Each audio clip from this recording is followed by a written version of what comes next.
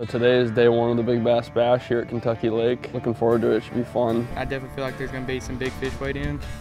The first stop of the season on the Bass Pro Shops Collegiate Bass Fishing Series took us to Kentucky Lake in Henry County and Pari, Tennessee for the Bass Pro Shops Big Bass Bash presented by Berkley. Giant. Net. Yes. Big one. 520 anglers representing the top collegiate bass fishing teams in the nation participated in the Big Bass format event, comprised of 7 weigh-in sessions over the course of 2 days. The Bass Pro Shops Big Bass Bash presented by Berkley paid out 80 places with over $20,000 in prizes and contingencies, as well as double points to count towards the Bass Pro Shops School of the Year presented by Abu Garcia.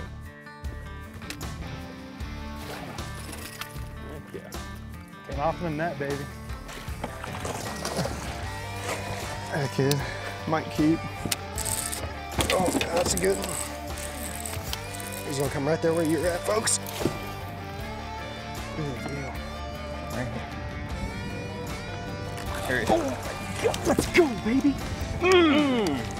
Wow. Heck yeah, son.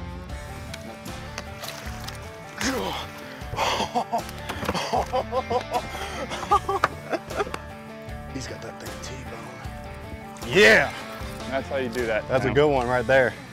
Let's go, baby. Sir. 721, first place for session 3, presented by Bass Pro Shops. Overall leader for day 1 of the Bass Pro Shops Big Bass Bash, presented by Berkley.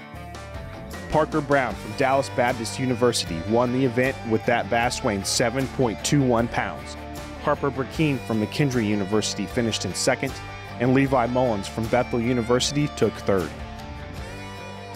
And here's a look at the standings for the Bass Pro Shops School of the Year presented by Abu Garcia following the first ACA double points event of the season. Adrian College maintained its first place lead. Back-to-back title winner, the University of Montevallo, was in second, and national powerhouse McKendree University lurked close behind in third.